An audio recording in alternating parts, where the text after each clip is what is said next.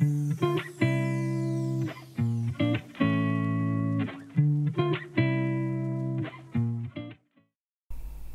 everyone, and welcome back to my channel Alchemy Needlework, and today I am going to prep a kit for stitching.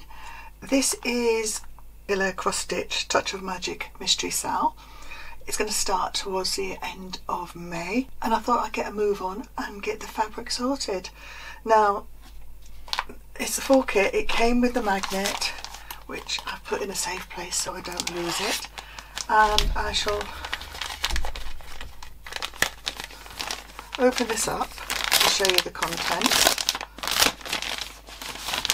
If you're interested in joining the sale, I'll put the details down below. I haven't got any discount codes or anything, but I just thought I would show you how I prep my fabric and how I prepare to start cross stitching. And this will be the same regardless whether I'm doing a kit or kitted my own up. The process will be exactly the same. The only thing might differ is whether I grid, partially grid, or just centre cross. I'm thinking at the moment that I will partially grid. These are the silks. Oopsie daisy. I've started and I thought I'd film this. So these are the colours that we have got. So they're all that. There's plenty of black, so I imagine there's going to be a lot of black in it. It is a Halloween thing after all. So we have got 16 colours, so that's nice to know. And that's all on there, and that's all ready and set to go. The canvas I have chosen to work on, fabric I've chosen to work on is the kit, and I have chosen even weave. So this is what we've got. And the first thing I need to do when I prep my fabric is to seal the edges so it stops fraying. So the first thing I need to do is prepare the edges and stop it from fraying. So what I do is I get some just plain black cotton, cut a strip off, which I've done already here, and I just blanket stitch. For those that don't know, blanket stitch is a very good method of sealing your edges. You have got the choice of using the sewing machine and zigzagging or hemming, depending on what you do. You can use some acid-free tape to bind your edges. I don't like using tape because it leaves a sticky residue. And what else are there? It's a pinking shears, which I occasionally use to crop the edges. And which one have I done recently on that?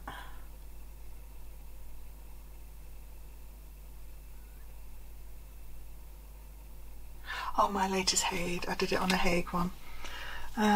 Just to try it out. That's the first one I've pinked. So I thought I'd try that one out because that is going to be a long stay stitch, and I have got quite a bit of margin that I can retaliate and stitch if I need to. To do a blanket stitch, I go down 2 to 4 squares on here because quite often the fabric's not cut straight. Put my needle through the hole, put my thread over the needle so my needle is going underneath it, and pull, and then you get this nice little edge. Now this is going to take me some time. Let me do some stitching.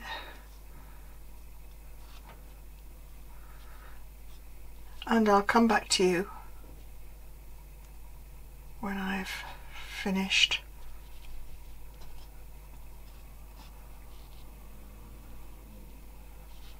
Stitching this, and I'll tell you what I do next. I have finished salvaging the ends. That just took me about an hour and a bit, if that. Bigger pieces take longer. I've got a piece of thread longer than my fabric, and I am going to find the center point. So I'm going to fold it in half and find the crease mark, and with my thread I am going to, let's see if I can get this centered properly, I am going to follow this down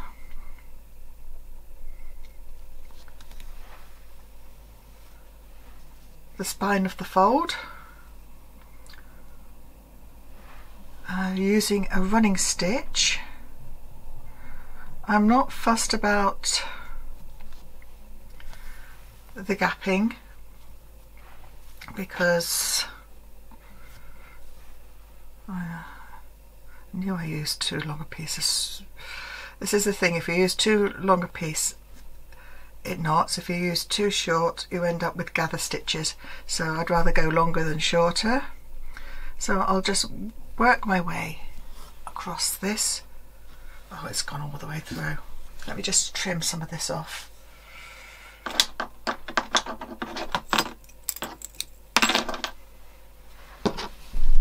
I don't like securing it because then I can't pull it through. So here we go, in, and we're just going in and out the gaps on the spine using a running stitch.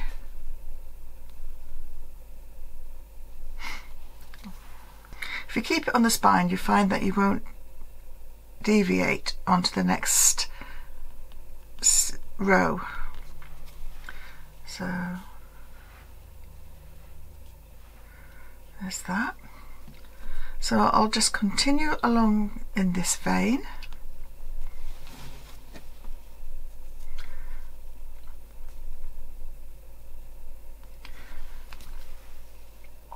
It's not helping my short-sightedness.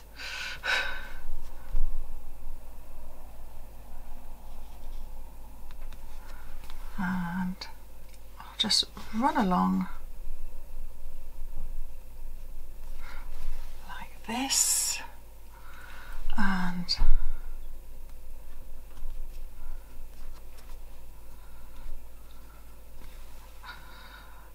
I'll get back to you when I've finished going down here,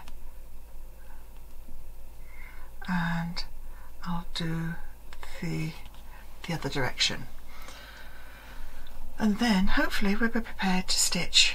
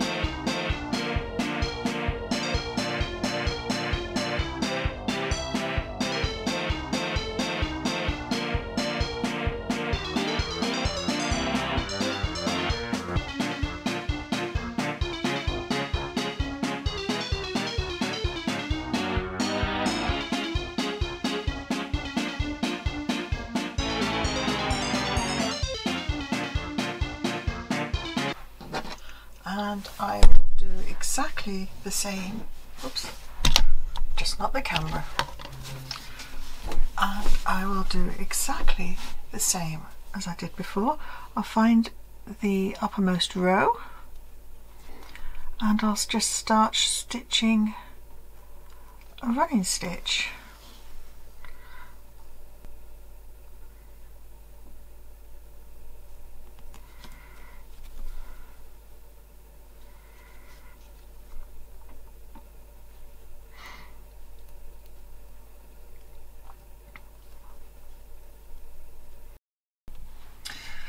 So now I have finished quartering my fabric and I have got my center point, which is here, so I can start stitching.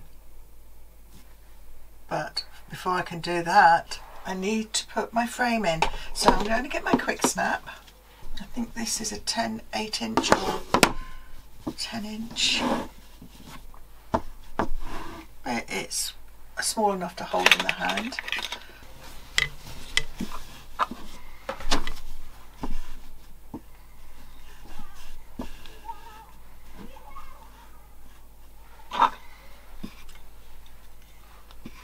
So let's clip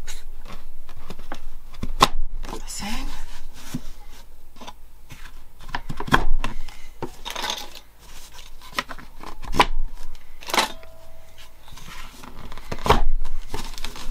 So I'm all ready now, prepared to stitch, and the pattern drops on the 23rd, and all being well, this video will be going up on that date. I hope you've enjoyed this little demonstration video. If you do, can you give me a big thumbs up? Hit that subscribe button if you have not already subscribed to my channel, and hit the notification bell. And I'll see you in my next video, and keep stitching. See you soon.